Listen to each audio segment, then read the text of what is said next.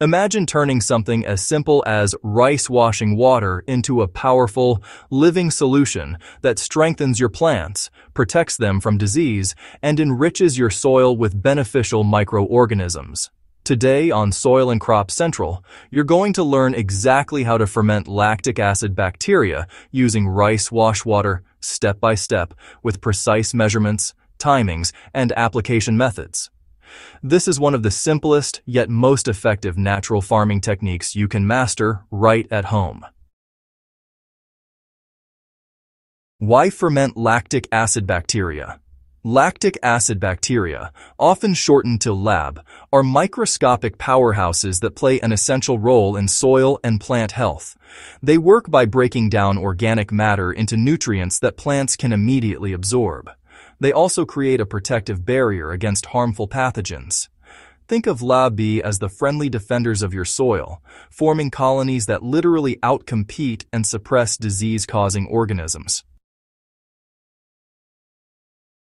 For farmers and gardeners alike, the ability to brew your own LAB solution means cutting costs on expensive fertilizers and pesticides while boosting plant resilience in a natural, eco-friendly way. And the best part?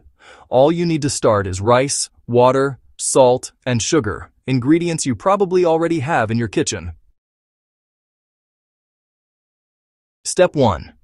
Collecting the rice wash water. The process begins with something you do all the time: washing rice. But instead of discarding that cloudy water, you're going to turn it into a microbial starter culture. The key is to only use the first rinse, because this wash contains the highest concentration of starch and nutrients that lactic acid bacteria love. Step 2 is preparing the starter with salt.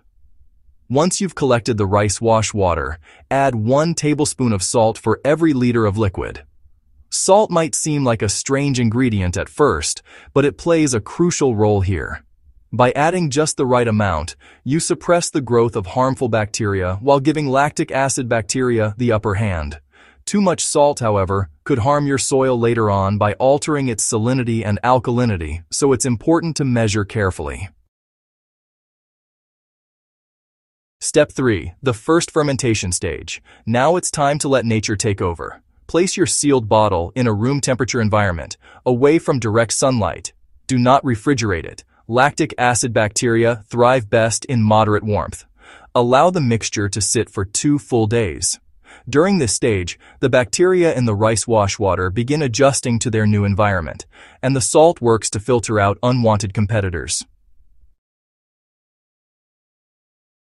Step 4 is feeding the bacteria with sugar. After the first 2 days, it's time to supercharge the fermentation by feeding the growing bacteria. Open the bottle and add 2 tablespoons of white sugar for every liter of rice wash water you started with. Sugar is the fuel that propels the growth of lactic acid bacteria, providing them with energy to multiply rapidly. Step 5 is the second fermentation stage. Now comes the main waiting period. You'll want to allow the mixture to ferment for an additional 5 to 7 days at room temperature, still avoiding direct sunlight. This is when the population of lactic acid bacteria really takes off, transforming the rice wash water into a potent microbial solution. The way to know it's ready is by smell. When you open the bottle, it should give off a pleasant, tangy aroma very similar to natural yogurt. This is your confirmation that the fermentation has succeeded and that you now have a living culture of lactic acid bacteria ready to use. Step 6 is how to apply the solution. Once your fermented LAB solution is ready, it's time to put it to work in your garden. There are 2 main methods of application: soil drenching and foliar spraying. For soil application, dilute the fermented solution at a ratio of 1 part LAB to 20 parts water. In practical terms, if you have 100 milliliters of fermented LAB, mix it with 2 liters of clean water. Pour this dilution directly at the base of your plants so that the beneficial bacteria colonize the root zone. Here, they form protective microbial communities that block harmful pathogens from attacking the roots, while simultaneously breaking down organic matter into nutrients plants can easily absorb. For foliar spraying, you'll need to make the dilution much lighter to avoid overwhelming the plant leaves. Mix 1 part Lab-E with 100 parts water. For example, 50 milliliters of Lab-E should be diluted into 5 liters of water. Spray this gently over your plant leaves, ensuring good coverage. This application helps prevent leaf-borne diseases and provides plants with an extra layer of microbial defense. The science behind the benefits. So, why does this simple mixture work so effectively? The answer lies in the way lactic acid bacteria interact with their environment. When they metabolize sugar, they produce lactic acid, which naturally lowers the pH of the solution. This acidic environment makes it difficult for harmful bacteria and fungi to survive, while beneficial bacteria flourish. Moreover, lactic acid bacteria are incredibly efficient at breaking down complex organic compounds into smaller, plant-available molecules. Nutrients like potassium, which are vital for fruiting and vegetable crops, become more readily accessible thanks to the activity of these microbes. The result is stronger plants, better yields, and healthier soil that continues to improve with each application.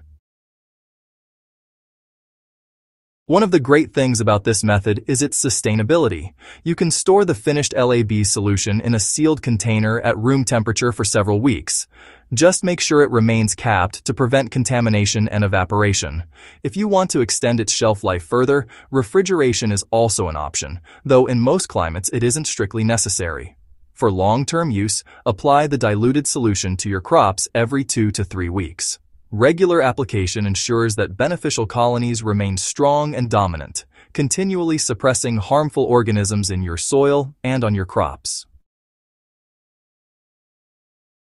And there you have it, a complete step-by-step method for fermenting lactic acid bacteria using nothing more than rice wash, water, salt, and sugar.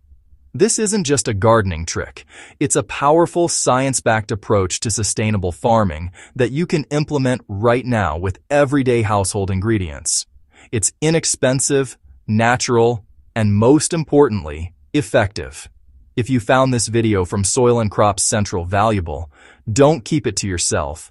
Hit that subscribe button, share this resource with fellow growers, and help us spread these sustainable farming practices to more people who need them. Together, we can build healthier soils, stronger plants, and more abundant harvests, all starting with a simple bottle of rice wash water.